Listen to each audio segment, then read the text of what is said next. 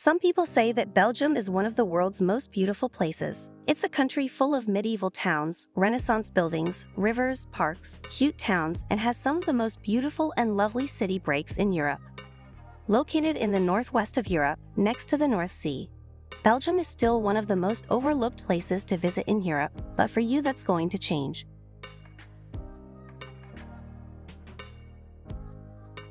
Starting my list with the second largest city, Antwerp, it's the place to go in Belgium if you want to make your trip more luxury. It's known as the diamond capital of the world. You can expect it to be the height of luxury in every way. The past goes back to the Middle Ages. There are 4 things that the city is famous for: rubies, diamonds, fashion, and its second largest port in Europe. More than 70% of the world's rough diamonds are bought and sold in the Diamond District. Antwerp has a lot of different types of buildings from different times. The Cathedral of Our Lady is one of the most popular places to visit in Antwerp. It's a beautiful Gothic church that was built in the 1400s and is filled with art by Flemish masters. People also love to visit the Central Station, which is thought to be one of the most beautiful train stations in the world. You'll see museums like the Museum aan de Stroom, the Rubenschutz, and the Museum of Modern Art.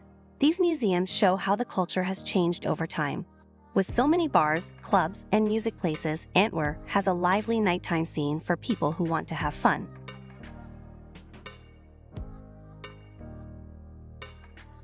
That's right, history buffs, that's Waterloo, the place where Napoleon lost the famous battle. It's a town in Belgium, south of Brussels. It's known as the place where Emperor Napoleon lost his last battle in 1815. But to mark the moment when Napoleon's army was finally beaten, the Lion's Mound is a man-made hill south of town that looks out over the battlefield.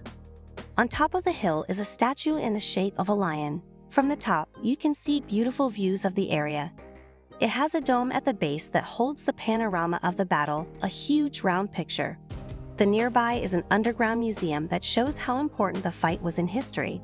Things from the time and a 3D movie at an underground shrine tell the story of this important fight in European history. The Waterloo Lion isn't really in Waterloo, it's on the land of a village next to it.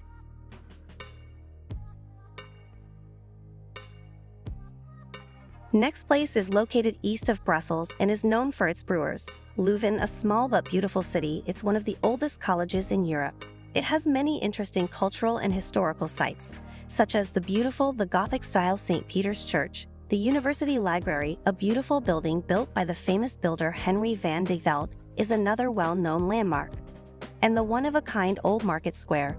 There are also many museums in the city, like the Leuven Museum. It's also home to the biggest brewery in the world. If you go, you can see where the famous Stella Artois beer is made or have a drink in the marketplace. The city is also known for the Leuven Beer Festival, which happens every year in April and has more than 300 beers from around the world.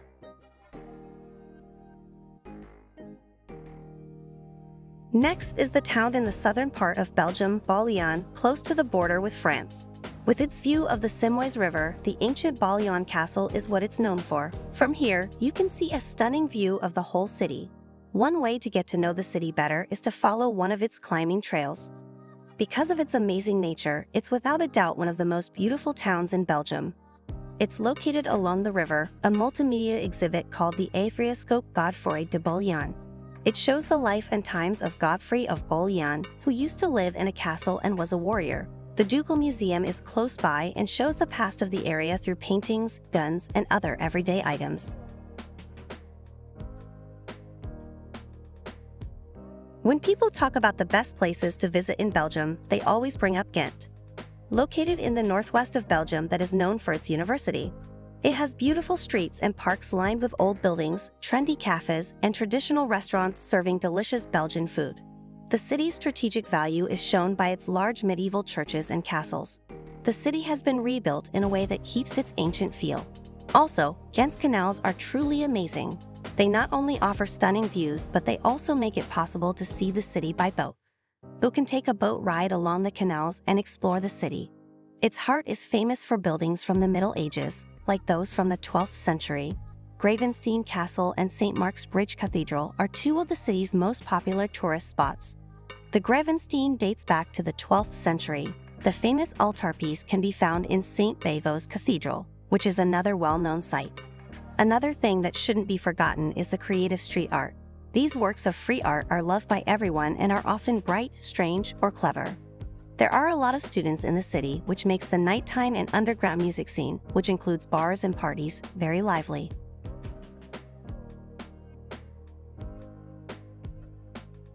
Next is this small romantic town, Dinant, located in Belgium's Waterloo area. It's not very big, but Dinant is a very pretty city. It's great for a day trip or a weekend break because it is surrounded by hills and marked with well-known spots. It has famous Belgian houses, a citadel that is hundreds of years old, and a Gothic church. The citadel is one of the best things to see in Dinant. It's an ancient castle that sits on a rock high above the town. You can hike up to the fortress to see beautiful views of the area and look around. The Meuse River winds through the town and the stunning hills. To enjoy the natural beauty of the area, you can take a boat ride along the river or go hiking in one of the nearby nature parks. Victimes du Memorial Park is a monument for people who died in World War I.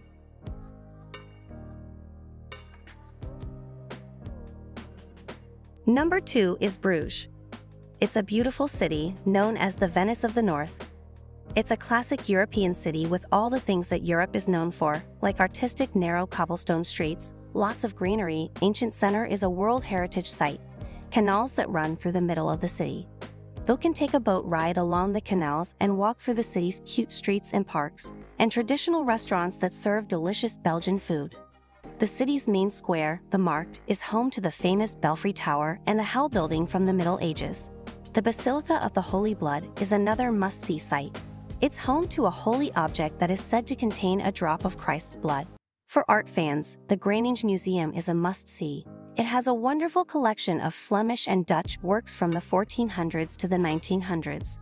And you can't leave Bruges without trying the famous chocolate and beer, which you can find in many shops and bars.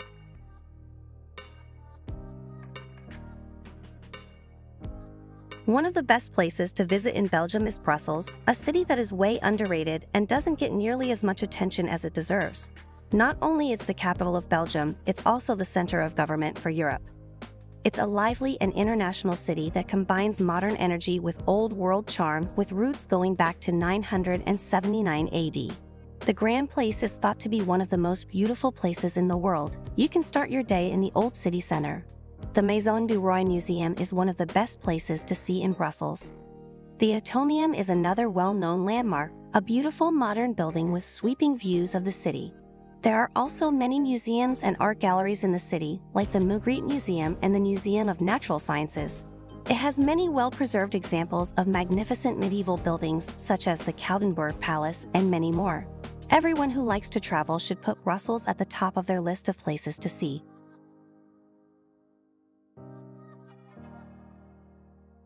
These are the beautiful places in Belgium that you should not miss. Need help making plans and getting the best deal on a trip to Belgium or another European country? Come to ushistorians.com to see travel posts.